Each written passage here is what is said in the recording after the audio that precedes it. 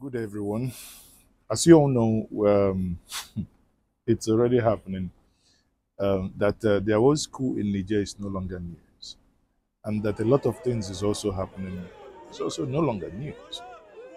What is breaking now is that the French ambassador to Niger has had his visa revoked and is being thrown out of Niger by the Nigerian military junta. A video that came out from Niger this morning, trending now, has it that, they asked them to leave and they refused. They revoked their visas. I don't know. When you are in a country, you're not a citizen, you visited that country for work, and you've been asked to leave, you refuse to leave.